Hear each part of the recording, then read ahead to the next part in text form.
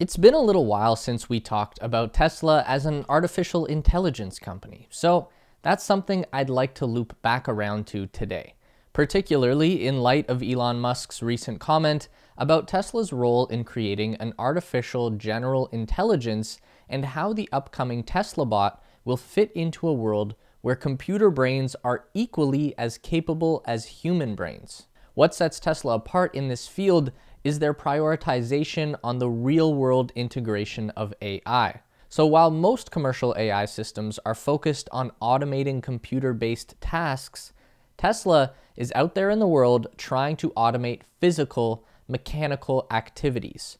Driving a car through city traffic is the obvious one that's being worked on right now, but the same idea could transfer to other industries like agriculture. Think of a self-driving combine harvester, or road maintenance like a self-driving snowplow.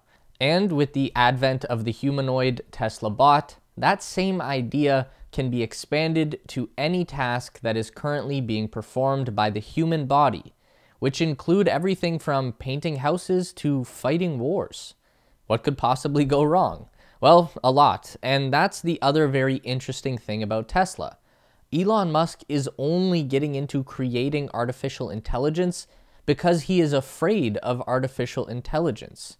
In his mind, it's too dangerous to trust anyone else to handle the implementation, particularly not his fellow billionaires. That's not to say any of this is inherently safe. Artificial general intelligence is like the computer equivalent of nuclear fission. It's spectacularly useful and world-changing until it falls into the wrong hands and starts killing people, or in the worst case scenario, kills everyone. So let's dig into how Tesla is creating real-world AI and how we learn to stop worrying and love the Tesla bot.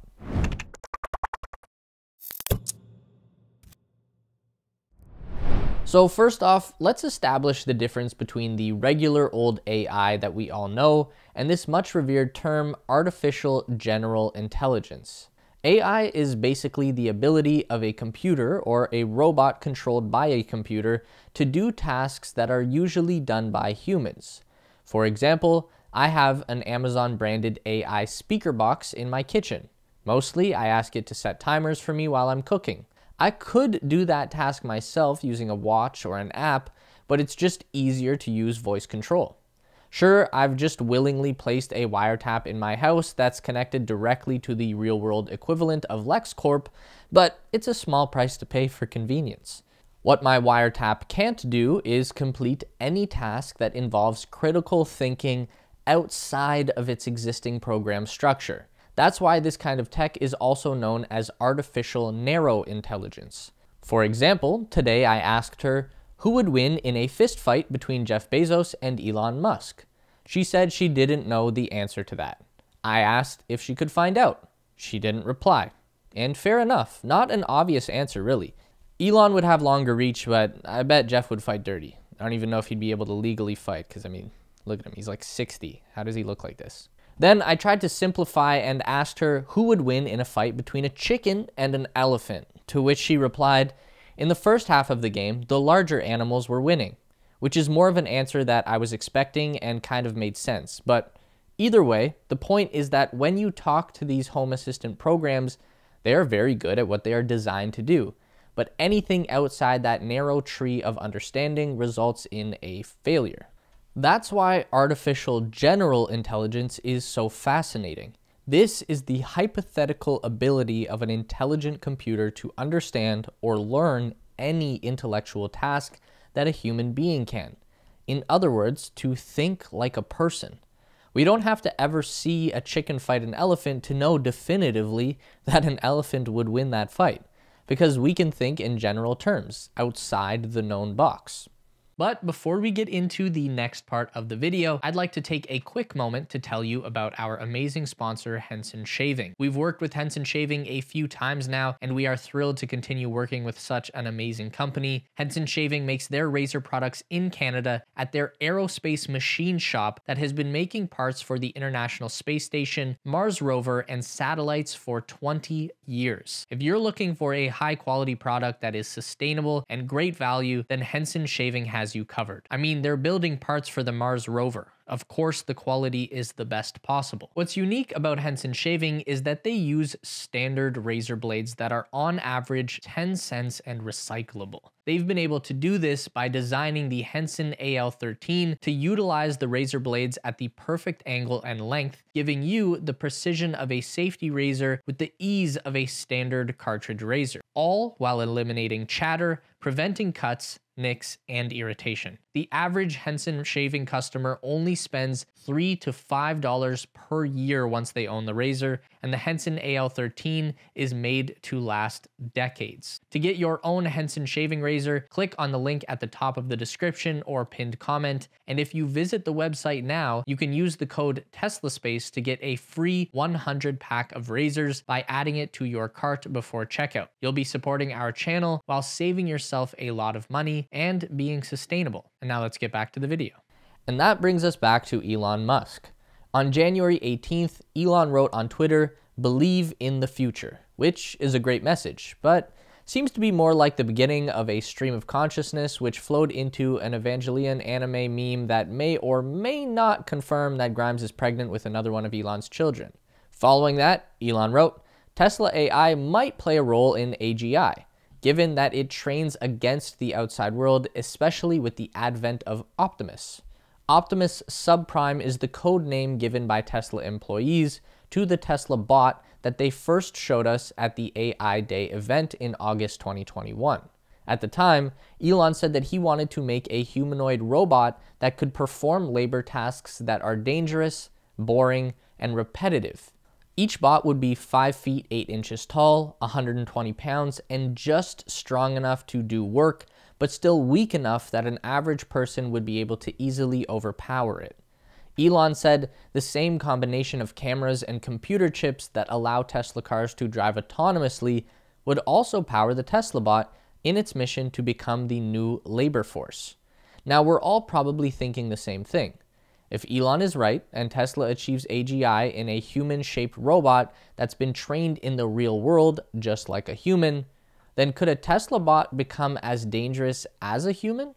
You or I might be able to take one robot in a fight, but how do we fare against 5 or 10 of them at once? Probably about as well as a chicken against an elephant. That is to say, things could go bad if they're not managed properly. That's what Steven from Solving the Money Problem was getting at when he replied to Elon on Twitter, writing, "Glad the foundational seeds of AGI are in the hands of a benevolent company led by someone who is aware of and extremely cautious about AGI gone awry. Try not to summon the demon." And Elon replied to say, "We'll do our best. Decentralized control of the robots will be critical." Now, there's a word that gets thrown around a lot these days, decentralized. And it's particularly big in the crypto world. Everyone right now is trying to get you to join their DAO, which is a decentralized autonomous organization. You might be familiar with the Constitution DAO that recently tried and failed to purchase the United States Constitution document at auction. Speaking of which, have I got a proposal for you?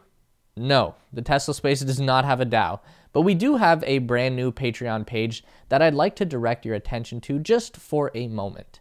Anyone who would like to support our efforts to make Tesla and Elon Musk-centered content that is both informative and entertaining can now do so through Patreon. I'm not saying that you should donate, but your support would really mean the world to everyone here on the Tesla Space team, and it would help us in our goal of reaching higher levels with our content, and we've got some fun little perks over there, including some team face reveals. The link is in the description. Thank you for your time. So what Elon's getting at here when he talks about decentralizing control of the robots is similar to something that he talks about with Neuralink, and that's decentralizing human symbiosis with artificial intelligence.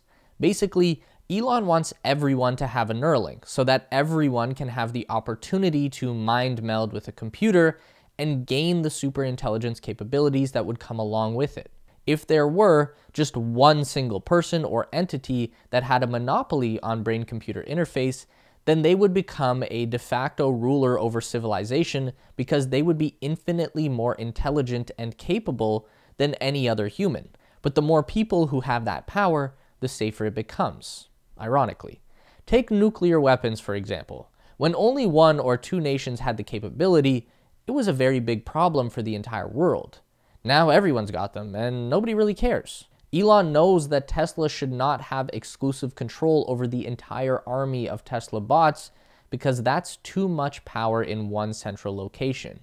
Even if Tesla themselves never use the power of the robot army for evil, someone else might take that power away, and then they could do evil shit with it. That's one of the only fair points that the jackass with the anti-Tesla New York Times ad is trying to get at. Even a very good and beneficial technology can be dangerous if it falls into the wrong hands. Around the same time, on January 18th, Elon tweeted, "People do not yet understand how valuable an autonomous vehicle will be." And he is absolutely right. Just look around at how the majority of people talk about self-driving cars like they are some kind of joke. When this is an invention that has the capability to save millions of lives per year, while at the same time making urban life as we know it unfathomably more efficient. So if people can't even wrap their heads around that, then of course they are going to have no idea the value of an autonomous artificial human. We're going to hear a lot over the next few years about the Tesla bot from those same people who don't understand autonomous vehicles. Most people are going to want to tell you that the Tesla bot is just a scheme to take our jobs and make Elon Musk even more rich. And while yes, the bot will make a spectacular amount of money for Tesla and by extension will increase Elon's net worth, I can assure you this is not about making money or stealing jobs. This is literally about saving the economy as we know it. And in our context, the economy is based on labor. It's the foundation of everything. If the workers don't show up, then everything crumbles. Society crumbles. We are getting a little sneak peek at that right now. We're seeing what happens when just 10% or so of the labor force all get sick at the same time and have to stay home. All of a sudden, there's no one to drive the school bus, no one to make your coffee, no paramedic to come help you when you get hurt. It's pretty bad out there, which is why Elon Musk wrote this. We should be much more worried about population collapse. Because what if your kid's bus driver wasn't just out sick for a week? What if he retired and no one came in to replace him? Well, at that point, a self-driving bus is going to become extremely necessary and therefore extremely valuable. Now we see where Elon is going. And there are going to be a shit ton of jobs that were designed to be completed by the human body that just can't be easily automated with a bespoke robot. There's nothing more versatile in nature than the human body. We can swim, we can climb mountains, we can chop down trees and solder circuit boards. So instead of scrambling to make millions of different kinds of robots to cover a million different human tasks, we just make one super versatile humanoid robot that steps in where the person left off. Seamless transition. And if that sounds crazy, Elon backed up his grim prediction with some simple real-world figures.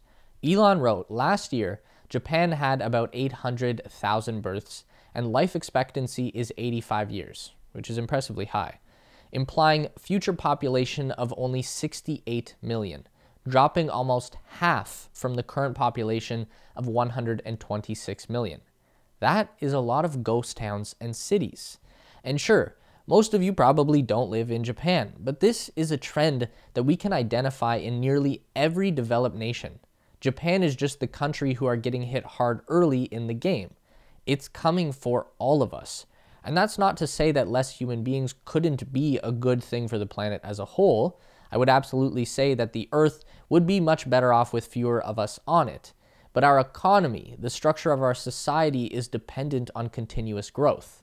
Even a small and temporary period of recession can be disastrous.